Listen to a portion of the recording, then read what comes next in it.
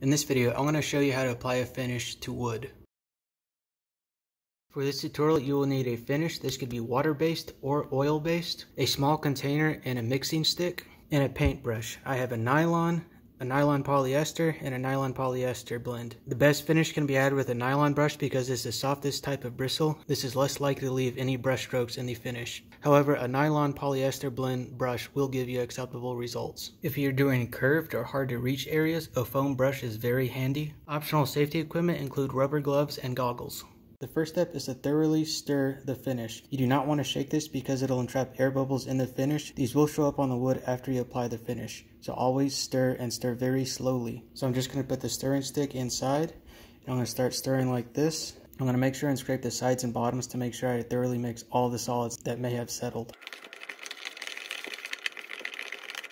After stirring for a while, you could remove the stirring stick and dry it off. You don't want this to sit on any paper towels because it'll stick to it and it'll likely ruin your stirring stick. I'm just going to let the excess drain off and then wipe it clean.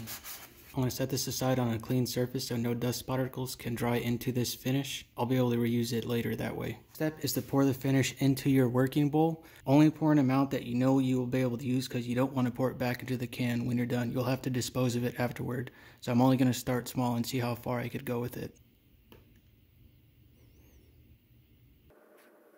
This is already dried finish, so you'll want to remove any flakes that may have collected because you don't want this showing up in your finish either. Don't forget to retighten the lid on your finish. For now, I'm just going to cover this with a paper plate so it doesn't dry out at all. In this next step, I'm going to thoroughly vacuum the wood surface. Then I'm going to wipe it with either a tap cloth. In my case, I'm just going to use a microfiber towel.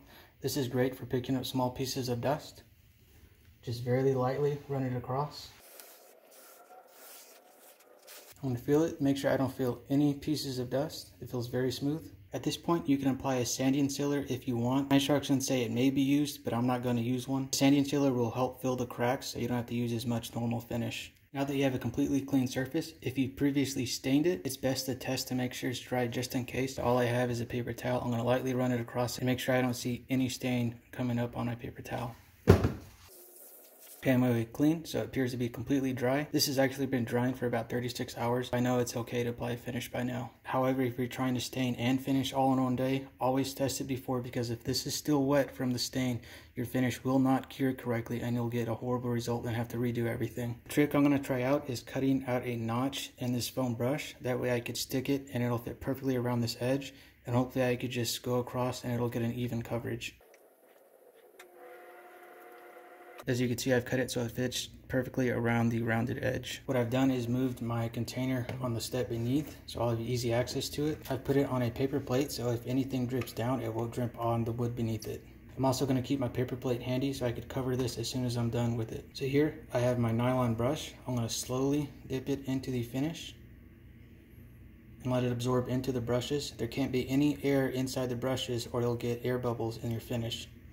So I'm going to slowly flex it like this, and you see those air bubbles coming up?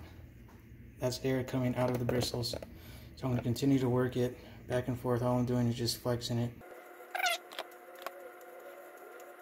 Now that I've saturated the brush, I'm going to lift it up, and I'm going to land right here in the middle. I'm going to first do it pass this way to distribute it, and I'm going to do it pass this way to distribute it. I'm going to re-dip it and do the same right next to it. I'm going to have 3 or 4 brush widths right here. I'm going to first go this way, then this way, move over a little, go this way, then this way, and continue until I completely cover it.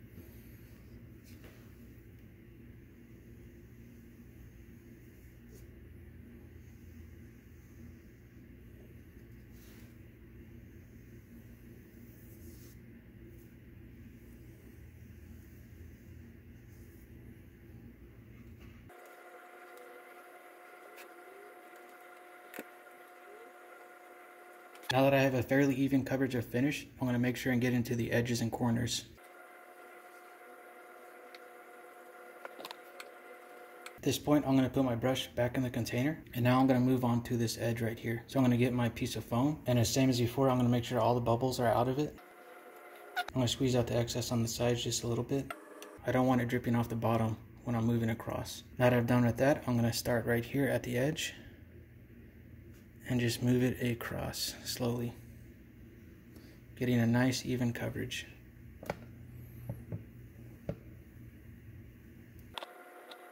I'm going to make sure and get into the corners right here. As well as I'm going to angle it slightly so I get on the underside. Now that I've completely coated the wood, I'm going to get my brush again. I'm going to wring out any excess finish in it to make sure it's not carrying any finish at all. I'm just pushing it up against the sides. Now I'm going to start at one end and very lightly move it across all the way to the other end. When I get in the corner, I'll have to stop obviously because I'll hit the edge. But at that point, I'm going to get in the corner and move it until right till I just ended. I'm going to do that all the way across. This is to give a nice even finish and remove any brush strokes. This will also help remove any bubbles that may be present.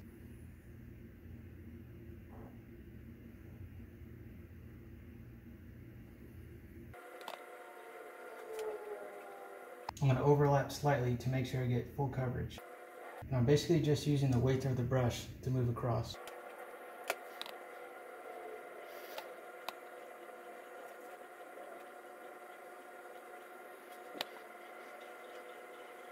Also, when I've switched directions and I'm getting just this last little bit, whenever I lift off very gradually so it feathers out right here on the transition zone. Now that you've done a very light pass on it, all you need to do is let it dry. Here's the wood once the finish has dried.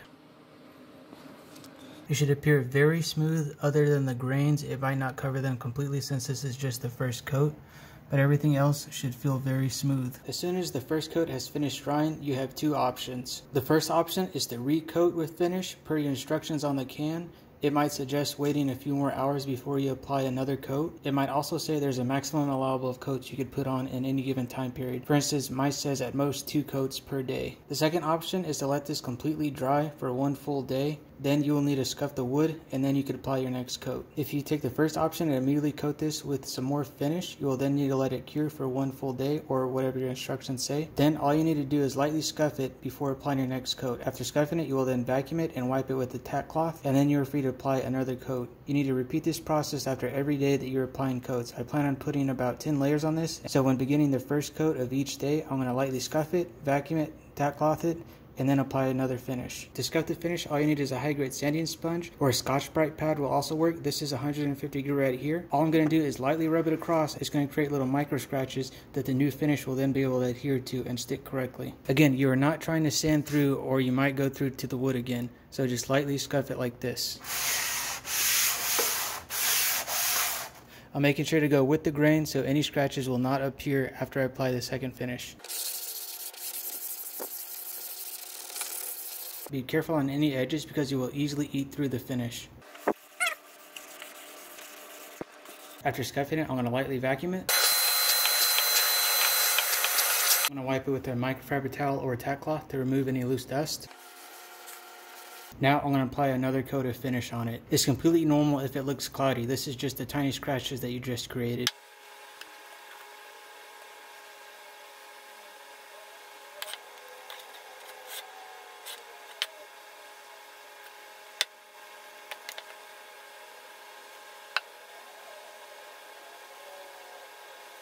Again, you let this dry. You just repeat these steps to as many coats as you want to apply. The more coats you apply, the longer this will last before wearing through to the wood, and then you'll have to refinish it again. Here's the wood after the second coating. It's much smoother because you just filled in much more right here.